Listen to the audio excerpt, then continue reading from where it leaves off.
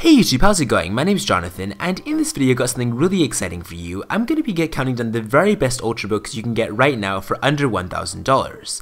Getting an Ultrabook can be really exciting, but a lot of them cost a lot of money, and the truth is you can get a really good Ultrabook for under $1,000.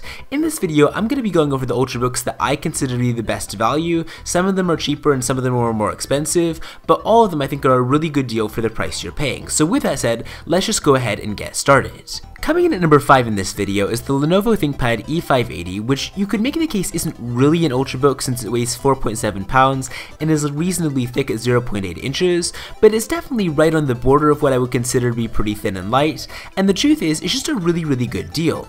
This laptop starts at only $699 and it's got solid performance, a wide port selection, and a really good build quality. You can get this laptop for either $700 or $750. The $700 version has a low resolution 1366 by 768 panel, and the $750 version comes with a 1080p screen, and both models come standard with an Intel Core i5-7200U CPU, but you can actually pay just $15 more to get a newer Core i5-8250U, which is twice as fast on some tasks. This laptop screen isn't the very best, even the 1080p display has pretty bland colors and mediocre brightness, but the truth is if you're just doing basic business tasks like using Microsoft Office or browsing the web, you're not going to notice that much. The E580 can reproduce 80% of the sRGB color gamut, which is less than the premium laptop average, but it's actually not terrible for laptops of this price point. The audio quality on this laptop actually isn't bad. It's one of the very loudest laptops you can get at this price point, and when it comes to performance, you're actually getting way more than you'd expect. This laptop beats the category average when it comes to manipulating spreadsheets in Excel, when it comes to transcoding 4K video to 1080p, and when it comes to copying files over.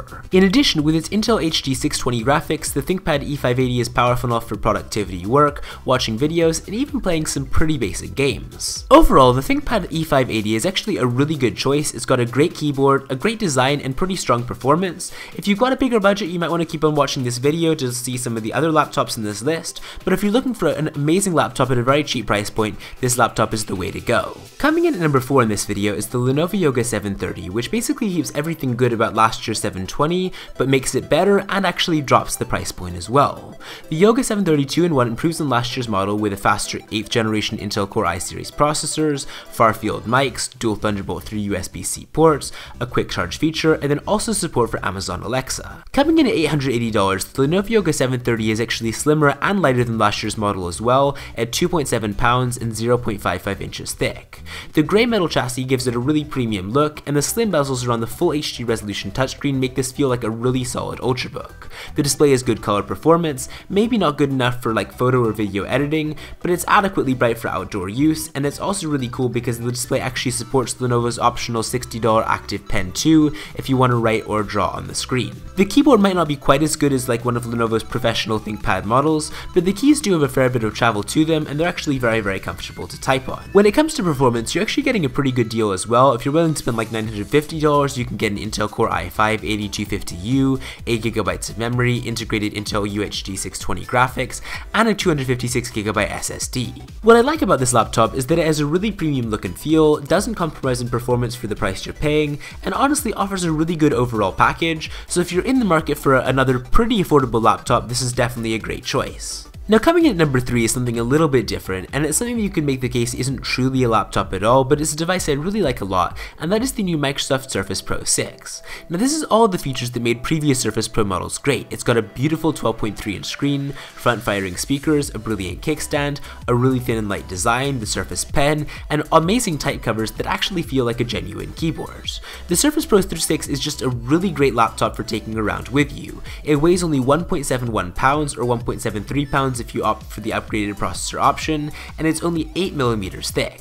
My favorite thing about the Surface Pro 6, and the reason why I've liked the Surface Pro line since it came out, is the fact that it looks like a tablet. I mean, you're getting a sleek black paint job and a beautiful display, but the fact that it has genuine bona fide laptop specs underneath. You're getting an Intel Core i5 or i7 processor, 8 or 16GB of RAM, up to 1TB of storage, and an Intel UHD 620 embedded graphics processor. The only thing that sets the Surface Pro 6 apart from a true laptop is the fact that it has a really limited port selection. You do get a micro SD card reader and a full-sized USB 3.0 port, but you're not getting any USB-C or Thunderbolt 3 connectivity, which is honestly just kinda weird given that Microsoft has already shipped these ports with the Surface Book 2 and the Surface Go. If you can live with a limited port selection and a slightly non-traditional laptop design, the Surface Pro 6 is definitely the way to go, but if you're looking for a more traditional laptop experience, you should definitely keep watching this video. My second place pick for the best Ultrabook under $1,000 in 2019 is the Asus Zenbook 13 UX331UA, which is a thin, light, budget-minded Ultrabook with an all-day battery life.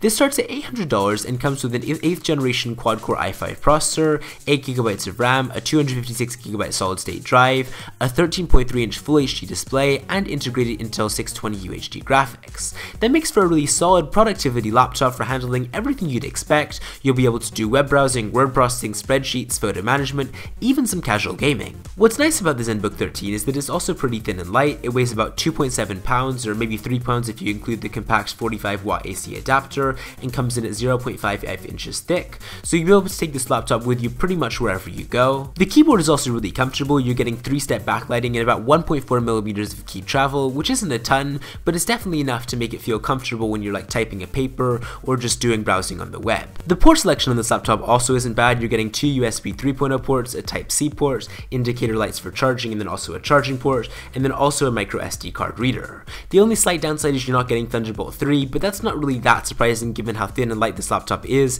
and given the price you're paying. The best thing about this laptop though is its really great battery life. It lasts about 11 hours on a single charge, which is really impressive considering its 50-watt-hour battery, and that's better than most other laptops that it competes with, and definitely enough to get you through the day. With that said though, my very first place choice and the #1 laptop in this video is the Dell XPS 139380.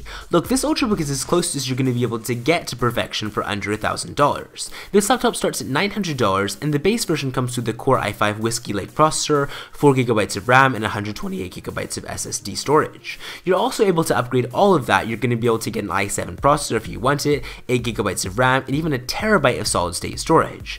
In addition, with the 2019 version of the XPS 13, Dell fixed the only real annoyance I had with the XPS 13 in the past, and that's the position of the webcam. In the past, it was underneath the screen in kind of an awkward position, but now with the 2019 model, Dell has moved it back up to the top of the screen again, which means that you're not going to be getting any kind of awkward camera angles. You're also getting really thin bezels. It's called an Infinity Edge display, and this has been a hallmark feature of Dell's XPS 13 models in the past, a 16:9 aspect ratio, and a really thin and light design. While this might not be the very tiniest laptop you can buy, at 0.46 inches thick and 2.7 pounds, it's right there at the category average, and it actually undercuts, say, the Razer Blade Stealth and the MacBook Air. You're also getting a very decent port collection. You're getting 2 Thunderbolt 3 ports, a standard USB-C, a micro SD card slot, and a 3.5mm headphone jack. The XPS 13 also has a really comfortable keyboard. It's actually been redesigned with the same key technology from the newer XPS 15 2-in-1, and while the key travel isn't quite as low as in the XPS 15, the keys do have more spring, and the caps are also less slippery than before thanks to a new texture. Typing on the XPS 13 has always been a really good experience, and in this laptop, Dell's just taken it to a whole new level. The screen in the XPS 13 is also really good. You can basically upgrade it as much as you want. If you want to get this laptop for under $1,000, you're going to have to go with the non-touch 1080p display, but you can also upgrade it to either be touch enabled or even a touch enabled 4K display. If you do go for the 1080p display though, you're actually getting one advantage, and that's slightly better battery life.